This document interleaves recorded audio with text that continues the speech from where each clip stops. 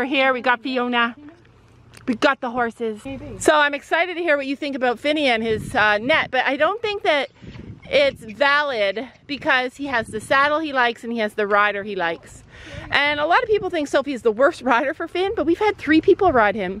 And I've asked all 3 people, and they've some of them have gotten off of him in 3 seconds. And Finn has given that, like, even Kaylee, who loves to ride him. Move his feet. Even Kaylee. If his feet move, then his brain has to work. If his feet stand still, his brain can shut off. Even at Kaylee, even the experienced ones are like, oh my God, I don't know. Chanel said Sophie is the rider for that horse. Like, he's hard. Love it. Yeah, so on their last lesson, they worked on Gabby losing that right rein, which really needed to happen. Your hips forward and bring your shoulders back. That's the only one I could find. So yeah, that's something really important to say. What Fiona is saying is that the reason that Sophie sits forward is for balance, but it's not because she's balancing on the reins. It's because her lower leg goes too far forward, and then when her body wants to fall backwards, and to counteract the falling backwards, we tip forward. Right. So her upper body is tipping forward because her lower leg swings away. Yes. So once she gets her lower leg to stay back underneath her, she'll be able to sit on the front of her saddle, bringing her tail under her, and then bring her shoulders back over top of her tail. Okay, so you guys got that? It's because of her leg position, because she doesn't keep her legs still and it tips her forward. And yes, while she's figuring that out, she's not going to be able to keep her heels down or legs steady or perfect, everybody. Yeah, like it tips her back. A little bit of a break while she figures this out. Yeah, like this is what we're working on today. We're gonna work on this and see if we can get it going good. But basically, her legs don't stay in place, so she tips back, and to counteract that falling back, she leans forward, and that's just a bad habit. 4 months with no trainer. I feel like I'm gonna be saying 4 months with no trainer for months until people realize that in Canada, we've been locked down until last week. So think about dropping your knees to the ground, which means you have to engage your inner thighs and your tummy muscles. When you engage your tummy muscles, you're going to bring your tummy up towards your chin, drop your knee and your heel down towards the ground, and then lean your shoulders back over your bum. I don't know if she can hear you.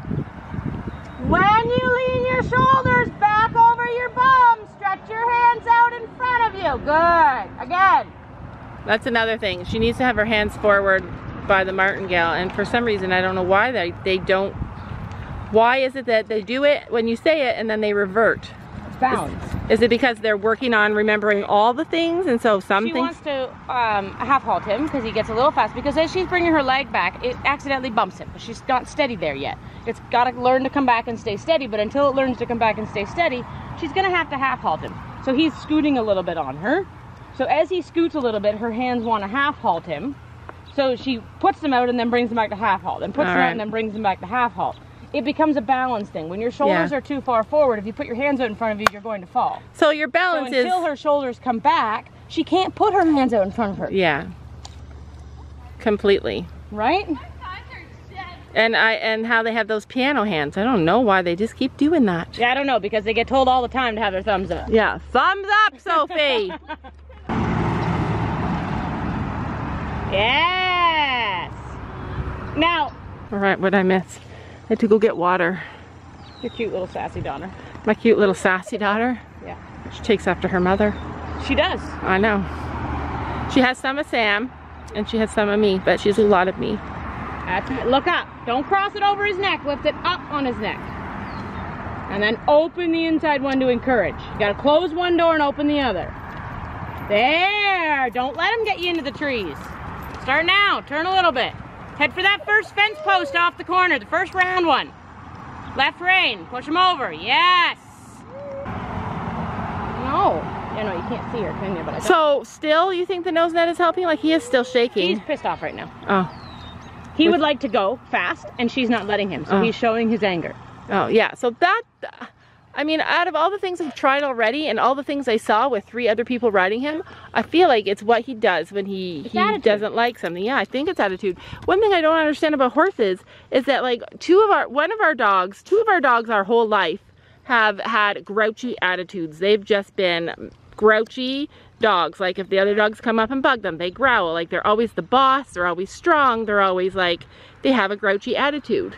Most of our other dogs have been like happy, easygoing. But if dogs can have different personalities and sometimes be like a grouchier personality, why can't horses be like that?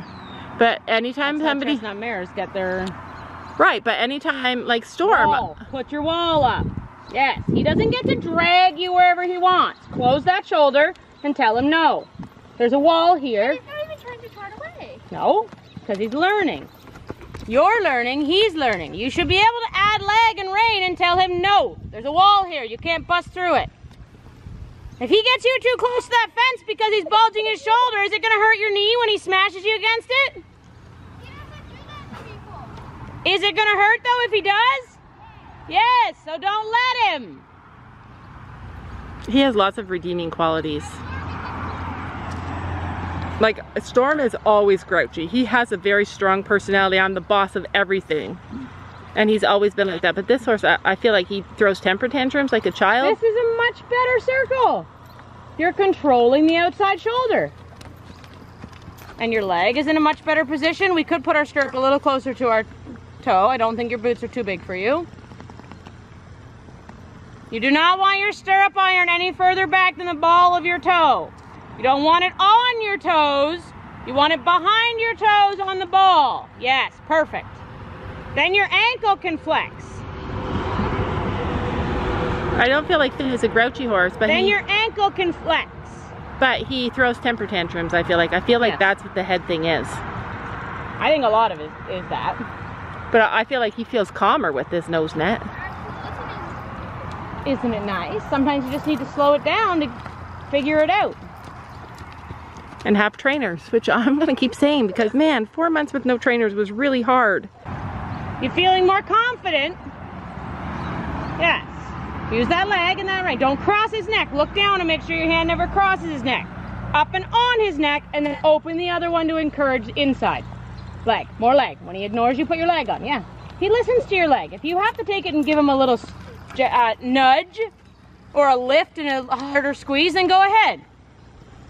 Some people said that he didn't listen to their leg at all. Oh, he is very good listening to leg. I've ridden him. Yeah, I know, but I mean, like, one of the girls that rode him said that she couldn't get him to listen to, and that's another thing with Finn. Finn is very protective of Sophie and very into Sophie. Like, he does not want anybody else riding him. When the worst he's ever ridden was for those 3 times for those 3 people. I've never seen him shake his head so much in my life. He has a lot of sass and actually he's gonna lose. You have a lot of sass too. I know. It's equally matched. She has gentle sass. Gabby has ferocious sass. He doesn't have mean sass either. What? He doesn't have mean sass. I know, he does not have... an equally matched sass. They are each equally matched sass. So, check out with your inside hand, it's not dropping down by your knee. That's it. Keep it level with his neck and martingale and just bring it open, like you're opening a door for somebody. You're saying, come into my house. Turn your thumb in the direction you want to go. I never do that. There you go. You don't have a horse that needs it. I don't think come into my house. Oh. Gabby never says come into my house. She's If more... you were a concierge at a hotel, you would say, please come in. She would never be a concierge at a hotel. You have to because it's your job. Nope, she's like her dad. She's going to be on a computer and do administration stuff. Yeah. Well, she probably won't, but that's the kind of girl she is. She likes to talk to computers instead of people. And horses. He gets very sensitive when I like push him over. He's like, oh my god, I can do it myself. So we're confident. Our hands are forward. Our shoulders are back. I want you to take your tummy muscles and squeeze them. Remember that lesson we talked about and how hard it was? Oh. To breathe? I Yeah. I get abs. It's like doing sit-ups. Yeah. Yes. Tighten those abs. Tighten those core. So Oh, tighten Gabby's them up. sweating. Yeah, he's sweating for a while. Yeah. Keep your leg back. Never see her Remember sweat. to keep your inner thigh on the saddle. When you tighten your core muscles, you're going to feel right in here, Sophie. Your inner thigh muscles are going to tighten on the saddle too. Keep breathing. Like you're doing a sit-up while you're sitting. Because you got stiff. Jeez, it's hot. I know, it wasn't earlier. I know. Tighten the core, that's it. That rain better come, I'm telling you. I know, we need I'm planning on it. Good. This is looking way better. So keep your shoulder back. Sophie's having a walk lesson. When the trainers no bend. Push him with your outside rein and outside leg. When the trainers came back, we had to go all the way back and start from scratch because you forget a lot when they're not there. Like, it was the most stress I've ever had trying to like keep my girls cross his neck from falling backwards, but they just fell faster and faster each week that you weren't here.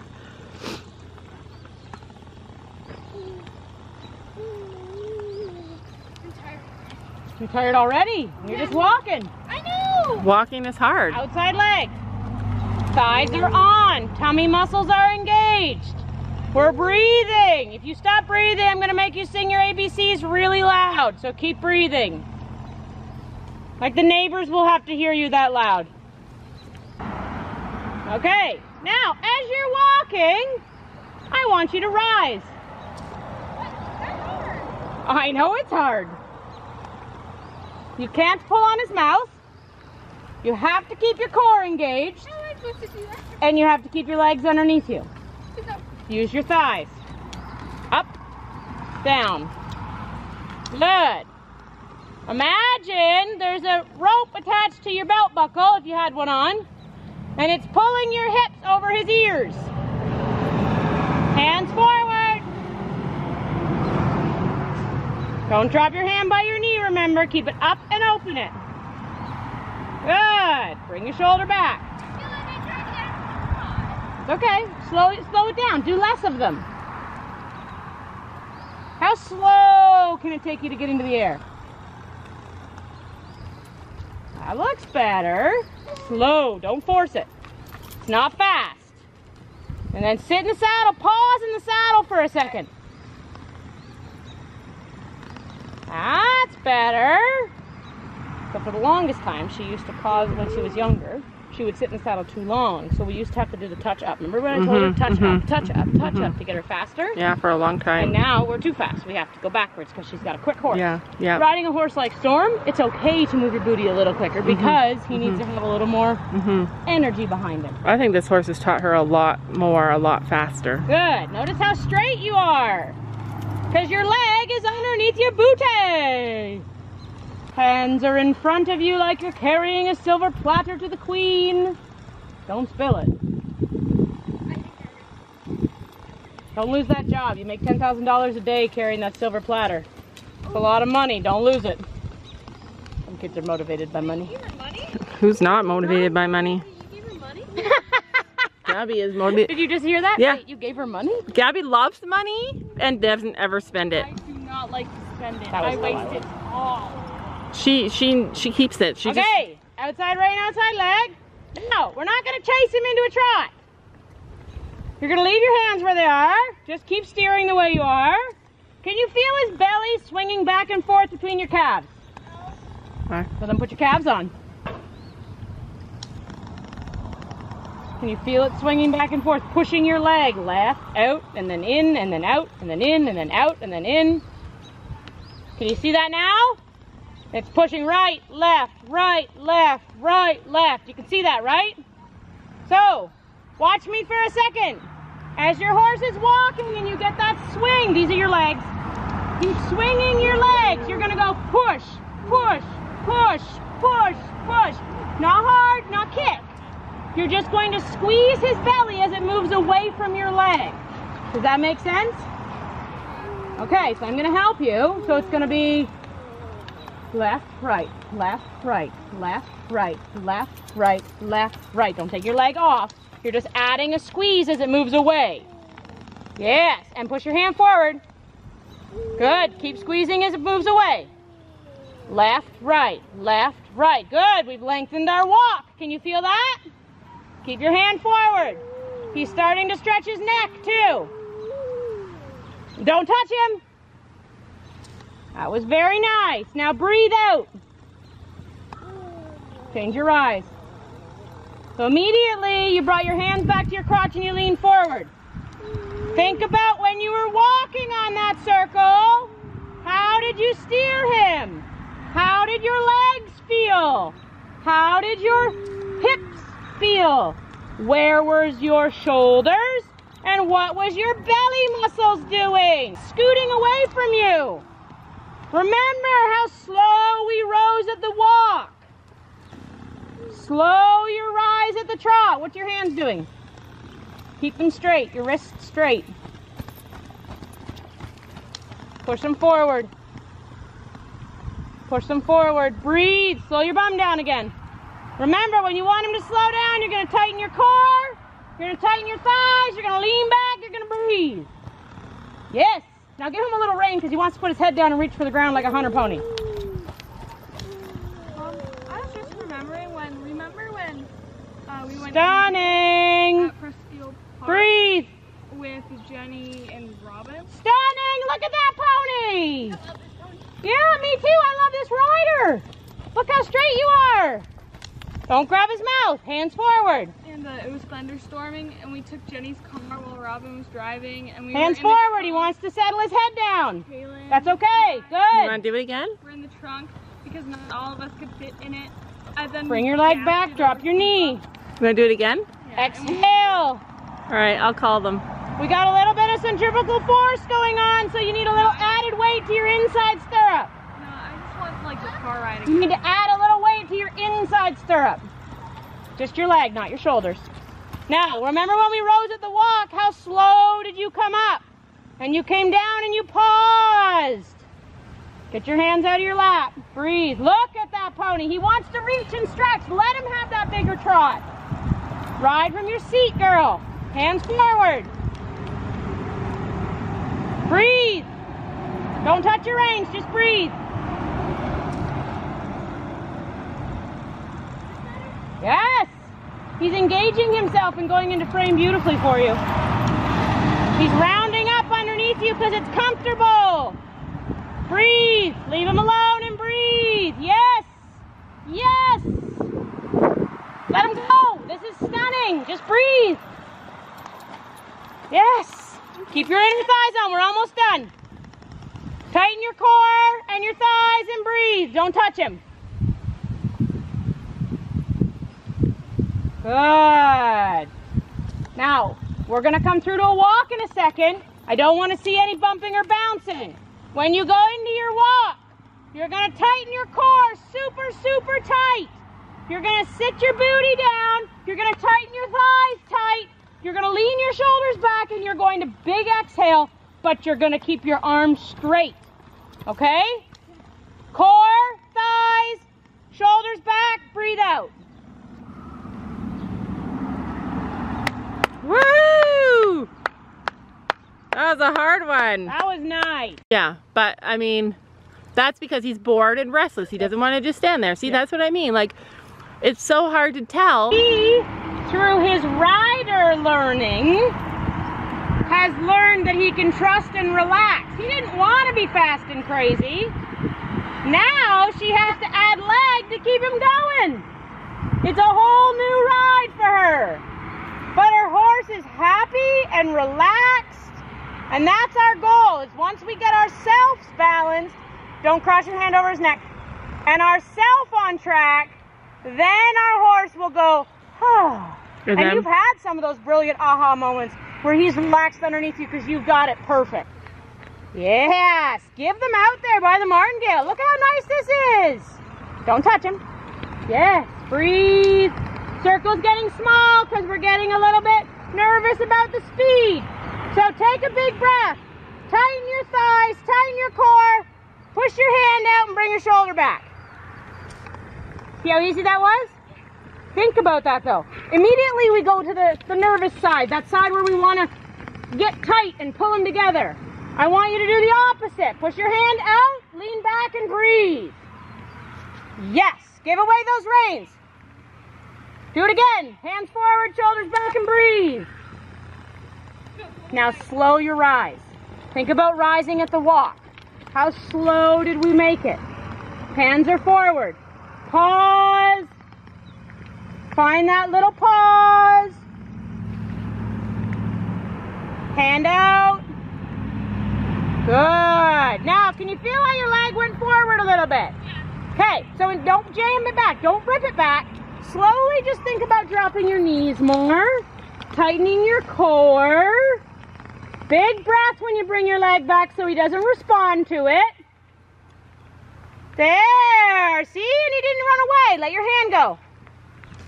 Remember, hands forward, shoulders back. That's how you're going to slow him down every time. If you grab him, he's going to go faster. Give him away. Notice how he relaxes when you give him away? Yeah. Some horses, when you grab them, they go faster. They fight you. So if you give him away and that's his slowdown, perfect. I got my water bottle, so I had to get off and pick it up. Oh, I could have picked it up. Do you like this horse? Yes. Could you ride this horse all day? I don't like him. I love him. Ah. Hands.